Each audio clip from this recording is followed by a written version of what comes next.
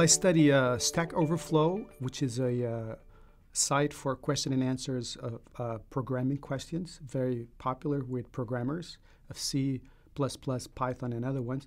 And I'm interested in the question of why people spend so much time answering questions and asking questions, editing other people's questions, because there are literally millions and millions of those.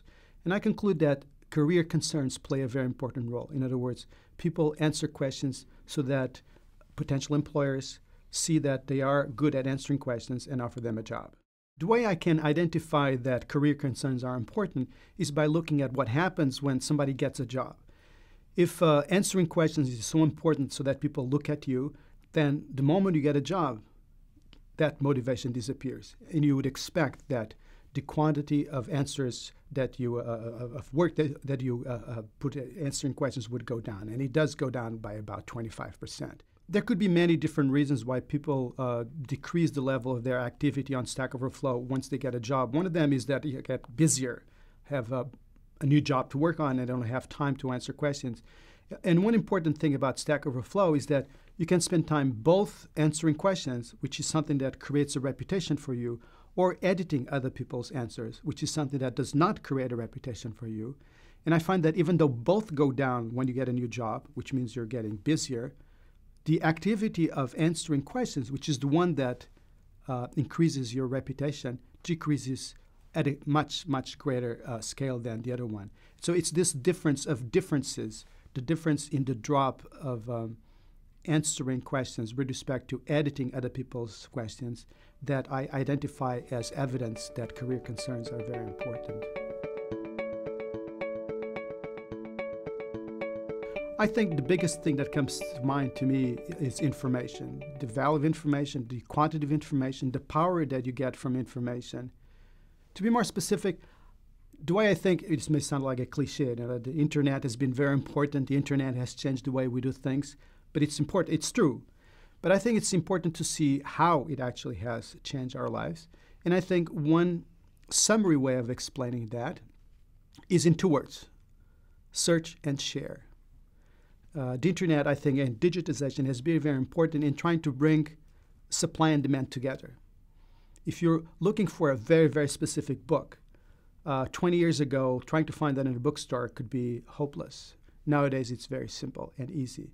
So that power of bringing together people has had an enormous impact in the economy. That's the search component of the internet. The other one is share. You know, I bought Harry Potter not so much because I liked Harry Potter, but because if I didn't read Harry Potter, I couldn't have a conversation with anyone else. And the reason why this global Harry Potter phenomenon happened is really the internet as well. So these are two very different features of the information age, which I think had a huge impact on the economy, the share and the search. Each of them, I think, has had a very important effect on the way consumers, firms, and markets operate. A very clear example of the importance of the search feature, as it were, of the internet is the so-called long tail. I mean, the fact that more than a third of Amazon's revenues come from books that never sell, as it were, from books that are below the 100,000th ranking in the list of titles available, books that would never be on a shelf of a Barnes & Noble store, even the bigger one. That is, I believe, a clear area where the search feature of the internet has been very important. Because, of course, we could all have those multiple titles beforehand. In fact, I could go to Barnes & Noble and ask for that rare book. What the internet has allowed me to do is to find that book. So it's this idea that if I'm interested in the history and culture of French chocolate, I'm not making this up, this book exists, I can find that with good recommender systems, with good search engines online. I can make this match between author and reader, which I would be unable to do even 20 years ago.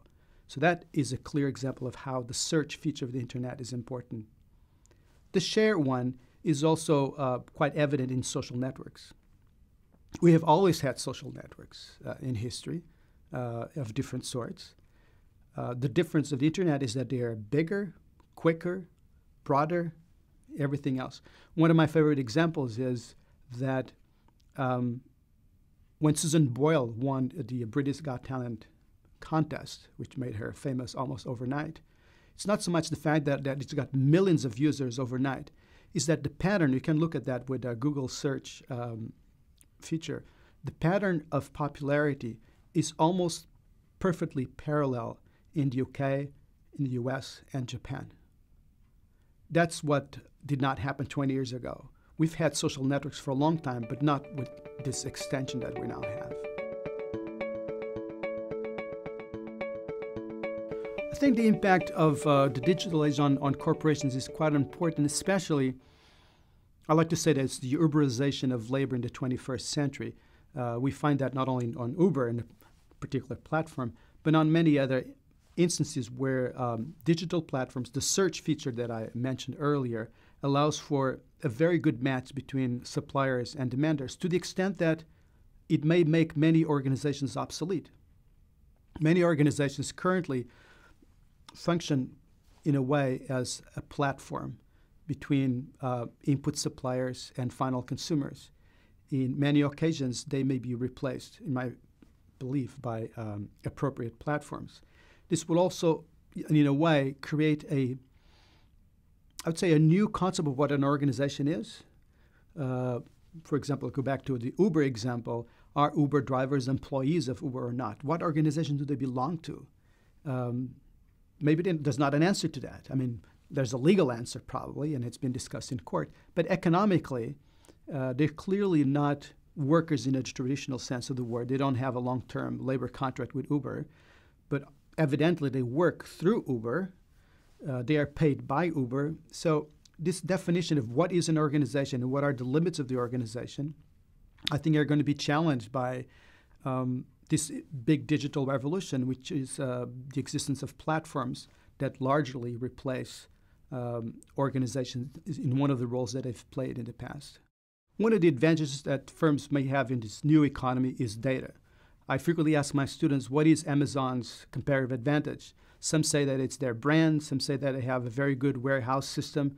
I would say that main competitive advantage is the amount of data they have, in particular data from previous purchases on Amazon.com, which allows them to perfect their search and match and algorithm, ultimately their recommender system.